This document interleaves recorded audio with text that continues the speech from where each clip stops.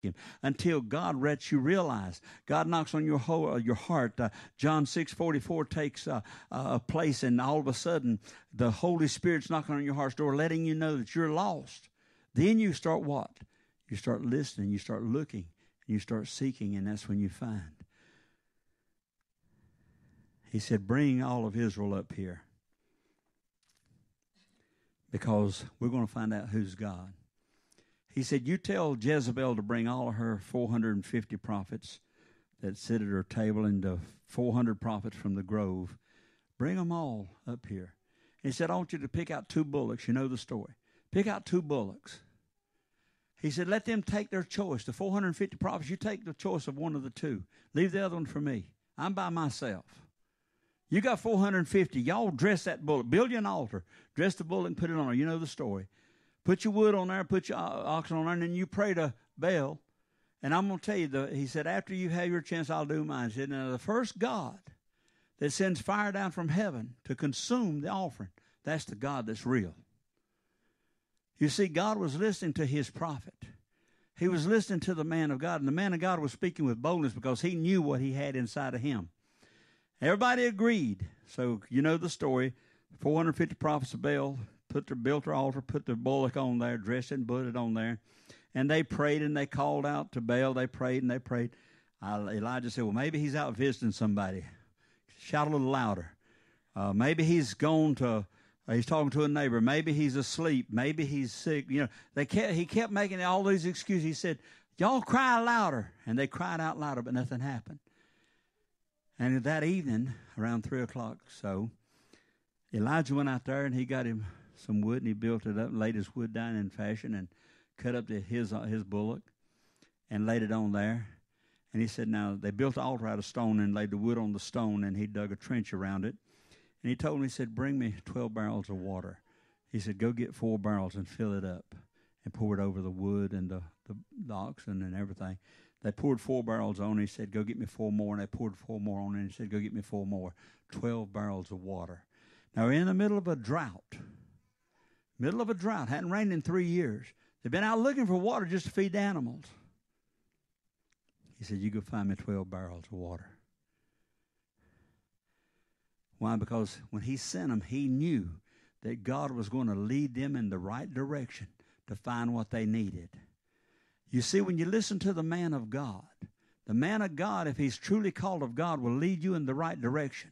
He will tell you what he needs. He tells you what you need. And then you have to be obedient, and then God takes over. You see, God sent his men down here to instruct the children of God. He sent the men down here to give you directions from the Holy Word and through the anointing of God. And when you hear the Word, then you're supposed to act upon that Word through obedience, and then God takes over. You see, Elijah didn't go with the man. He didn't go with the man. He said, go get me 4 barrels of water. He didn't go with the men. He didn't go with the women. He told them what he was hearing from God. Go get 4 barrels of water. He didn't go show them where the water was, but the Holy Spirit stepped in because Elijah had done what God told him to do. And the Holy Spirit stepped in and took them to the water. They brought that 4 barrels back. He said, now go get me 4 more.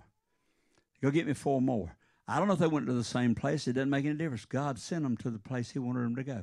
They brought the water in there and poured it over. And then Elijah looked up to heaven and said, God, show them that you're God. Just show yourself. Prove yourself that you're God. Here come the fire. The fire came down, lapped up the meat, took up all the meat, burned it up, and took it up.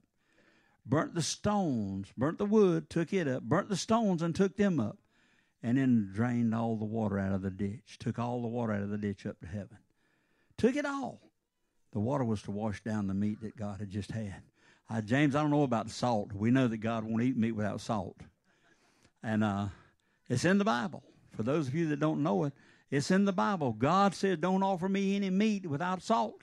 He said, anytime you give me a meat offering, you make sure you put plenty of salt on it. And so he wants salt on his meat. It's in the Bible. It's there. But church, I'm telling you today that you have to be obedient to what God says. Now, it lapped it all up. Now, I want to show you how quickly things can turn around. Elijah said, I want Israel, men of Israel, gather up all of these false prophets. Bring them down to the river, Brook Kishon. He said, bring them all down here. Now, we know he took the 450 down there, and I'm thinking I have no reason not to believe he took the other 400. He said, bring the false prophets down here. I call them false prophets, but the prophets of Baal. Took them down by the creek, the river. And but the children of Israel took them down there. But Elijah slew them. He killed all of them. And let's just say he only killed 450. That's a lot of men for one man to kill. And, think about the other 349 standing there. And they see Elijah walk up to one, cut him all to pieces with the sword, kill him. Then think about the 348 that's left when takes the next one down there and kills him. Think about the 300 after he's just killed 50. And they see him laying all over the ground, blood everywhere. Think about what they're thinking about, what they would be doing. They couldn't do anything, Brother James. They couldn't do a thing. Why? Because God had them bound. God said, you ain't touching my servant. Why? Because he's doing exactly what I told him to do. And I'm telling you today that God will go with you. He'll see you through every situation you get yourself into. He'll walk with you. He'll talk with you. And he'll protect you through all things. He killed all the prophets. Ahab. I don't know why I keep saying Abraham. Maybe we'll get into that in a minute. But Ahab went home with that spirit on him. Honey, the man of God just killed all your prophets. Do what? Elijah, the man of God, just slew all of your prophets. Not only your prophets that sat here at the table, but he slew the 400 of the grove. We have no men out there preaching evil. We have no men out there deceiving people. He killed them all. She called a servant and said, you go find Elijah and you tell him that by this time tomorrow, if I hadn't done the same thing to him, let it be done to me. But I'm going to kill him the same way he killed all my prophets. Well, the word got back to Elijah that Jezebel was mad.